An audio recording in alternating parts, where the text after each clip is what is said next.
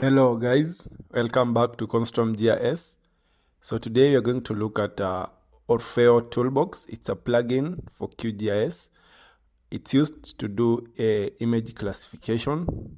So you can see if you Google search Orfeo Toolbox, you will see it will land you to this page. You can see it's an open source processing of remote sensing data, and it allows you to do some really detailed classification of your data. And in my opinion, I'd say it's much better than maybe supervised or unsupervised classification. So in this video, I'm going to guide you on how to download and install this plugin within your QGIS environment and get started. So it's quite a straightforward process. Just stay with me and let's get it done. So the first step you're going to do is you're going to download this. So once you open the Orfeo Toolbox, you're going to come to this page and you're going to click download. So what it's going to do, you're going to select your operating system. So if you're using Windows, you'll select Windows. Same for the other options. And in my case, I'm using Windows. So I will download that and it will start here. So thing is, it's not that big.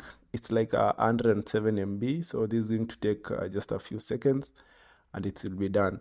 So once it's done, we will extract these to our local disk C.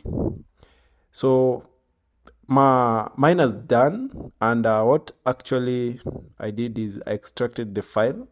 Now you can see once I extracted, I brought the folder to my local disk C. I just copy pasted it once I had extracted it, and you can see within this I have some files within this folder.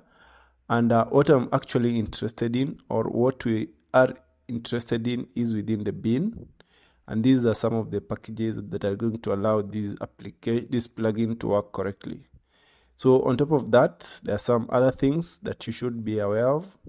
Example is within this folder called lib. If you open it and you proceed to OTB, you can see this folder. It's very important. It's within your lib folder. And then OTB. This is a very important one that we will be using later as well within our QGIS environment. So once you have copied this, remember to bring it to local disk C. Always just bring it, just copy paste it once you extract it. So once that is done, let's head to our QGIS and see how we can now start using it. So thing is, for me, I've already installed, so I will be showing you what to do. So usually this is an inbuilt plugin. So if you come to plugins and you manage and install plugins and you search Orfeo. So if you just search that, you will see it here. And as this says, this is an inbuilt plugin, so you cannot uninstall it. Means it already comes pre-installed. So that's one advantage for it. So by default, it's always checked off. So we are going to check this on if yours is not checked on. And since this is your first time probably installing this plugin, it will not be visible anywhere in your QGIS interface. But for me, it will be visible. So I'm just going to check this on and I'm going to close this.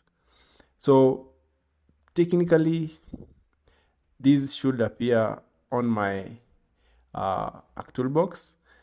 And if I refresh this, it's going to show. So what we're going to do, we are going to come to plugins and ensure that once now everything looks good, we will come to settings and proceed to options. So once the options open, you will come to processing, and then you will proceed. So processing is on your I'm using QGIS 3.28, so it's down second last. You will come to providers and you will see OTB here. So you can see I have OTB here. So once we set these paths to the correct path, they will be the OTB folder will be appearing in the processing toolbox. So what we are interested in are these two paths, these and these. And you can see the first one is OTB application folder.